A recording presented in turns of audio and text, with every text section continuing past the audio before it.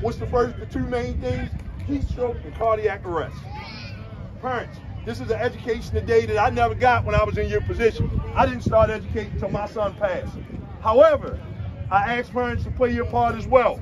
How many of your children out here got asthma today? Anybody got a pump with you?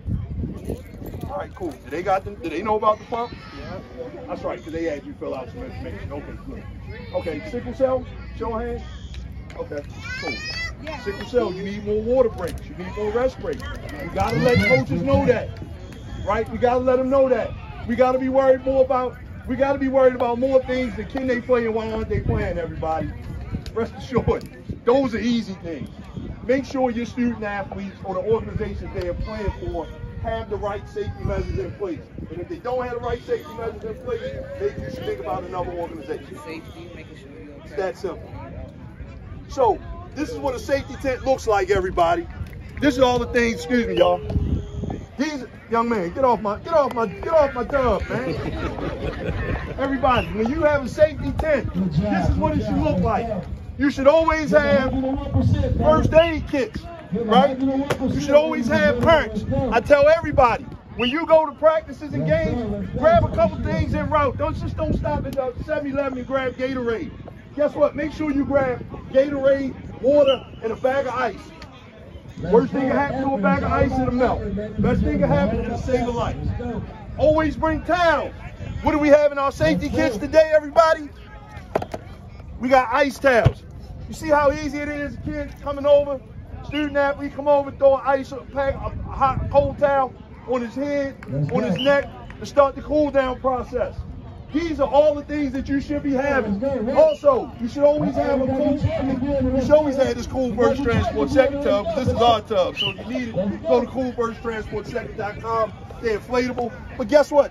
In the event that you don't have a cold water tub, you can always use it. And it's called the taco method. We put people in water, we put ice on them for people. It's easy to cool a student athlete down. And most importantly, everybody, guess what? Pay attention to the signs and symptoms of excessive sweating. The young man came over vomiting. Like I said, when kids do too much too quick, it always happens. One of these deaths or tragedies always happen on the very first day of practice. See, while everybody was coming in, we had an emergency action plan meeting. What does an emergency action plan meeting look like? Guess what? We need to know who's going to call you for 911, who's going to call 911, who's going to call you, who's going to handle crowd control, who's going to go over to the gate if we got to call 911 to guide them in to where the student athlete is. These are called emergency action plans. Whether your child plays football, whether they play baseball, whether they're a swimmer, whether they're a track star, whether they're a wrestler, there should always be emergency action plans in place.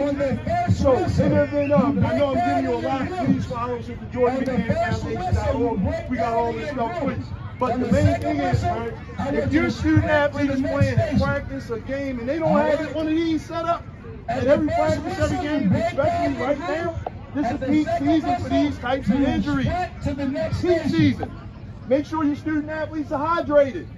48 hours, at least 48 hours. Cut down on the sugary drinks, the sodas and things like that. If you got to take the cell phone in the video game, do that. Because a lot of us sleep trying to get to work.